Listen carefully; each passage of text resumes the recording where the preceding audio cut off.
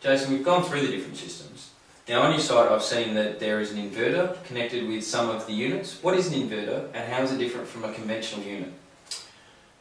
Okay, John, well, an inverter technology is a fairly new technology. It's been around for 5 to 10 years, somewhere around there.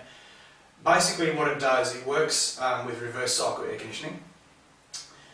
Inside a reverse cycle air conditioner you have a compressor motor and a fan motor on the indoor and the outdoor units. So you've got two fan motors, they work as normal. Your compressor uses a lot of power. On an inverter unit, the compressor is variable speed. So rather than shutting on and off all the time, so if you can imagine your home, you've set your air conditioner for 22 degrees. A conventional system, when it heats up, will turn on at say 24, 25 degrees, cool your house down and turn off at say 20 degrees, just to try and keep it in that 22 degree setting. That uses a lot of power because when an electric motor starts up, it uses up to 8 times the power of the running current. Not to mention your wear and tear on your compressor motor. It's always starting and stopping all the time, and your electronic components that control that motor get a lot more wear and tear.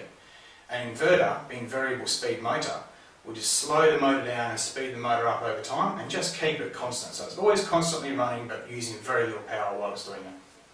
Saves about 20 to 30% more power than a conventional unit and will last a lot longer due to the fact it's not starting and stopping only constantly.